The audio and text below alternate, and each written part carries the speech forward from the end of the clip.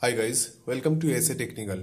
In this video I am going to show you how to recreate boot configuration data for Windows 11 or Windows 10. If you are seeing boot configuration data is missing error on your computer screen, then don't panic. I am here to guide you through the process of fixing it step by step.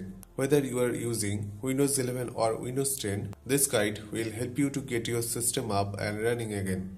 So let's get started. Before we start fixing anything, let's understand what this error actually means.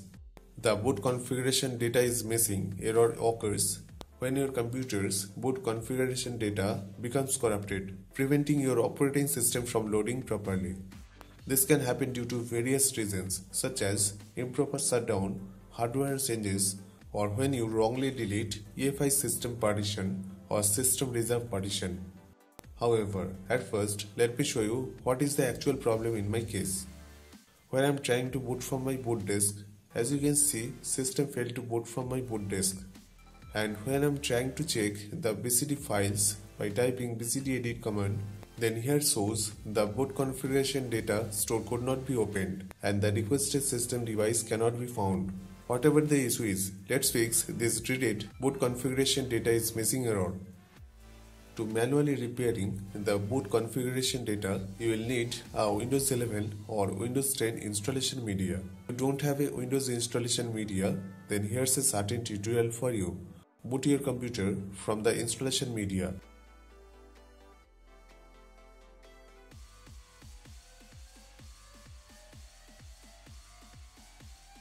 Select your language preferences and click Next. Click on Repair your computer, then Troubleshoot, and open command prompt. Type disk part and press enter. Next type list disk and press enter. The disk command shows the available disk on your computer. Next, you will need to select boot disk. So type the command cell disk your boot disk number and press enter. Next type list vol and press enter. The list vol command displays the volume on the selected disk. Next, you will need to select your system volume. So type the command cell vol your system volume number and press enter.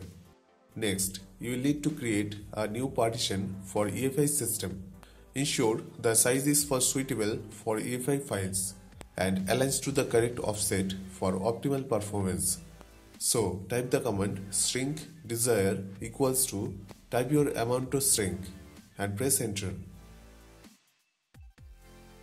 Okay, as you can see, the disk part successfully shrunk the volume by 300 MB. After shrinking a partition and creating unallocated space, you will need to create a new UEFI partition from that unallocated space. So type the command create partition UEFI and press enter. Okay, as you can see the message, disk part succeeded in creating the specified partition. Now type list vol and press enter. Okay, as you can see, here it is. Now you will need to select your UEFI volume. So type the command cell vol your UEFI volume number and press enter.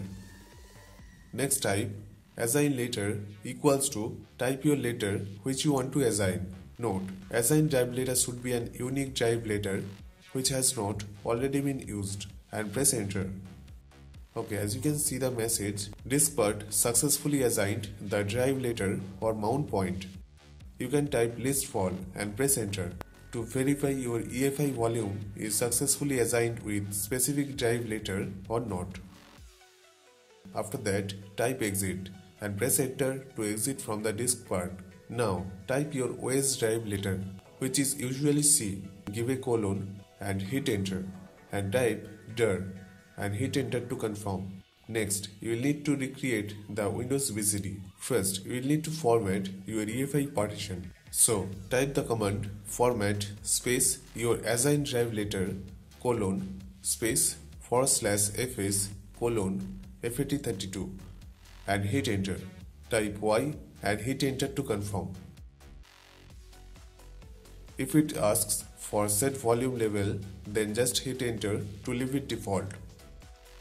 You can verify by typing your assigned drive letter, give a colon and hit enter, and type dir and hit enter to confirm. Okay, as you can see, after formatting, our UEFI volume is completely empty without volume label. Next, you will need to recreate the BCD. Note, the BCD boot command should be executed from the OS drive. So, type your OS drive letter, give a colon and hit enter, and type dir and hit enter to confirm if it's your OS drive. Okay, here it is. If your OS drive letter is different, then check with another drive letter.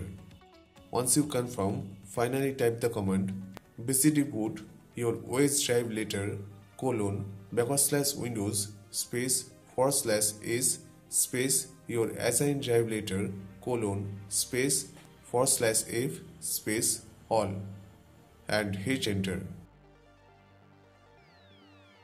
Well, as you can see the message, the boot files successfully created. Now type exit and hit enter to exit from the command prompt.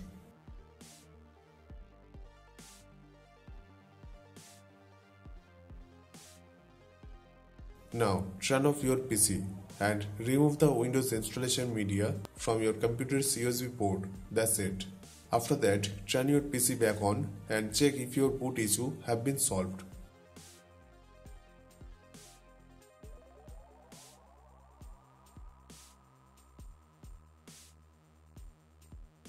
Okay, as you can see, the boot was successful without any interruption. Now let me show you the BCD files after recreating the BCD.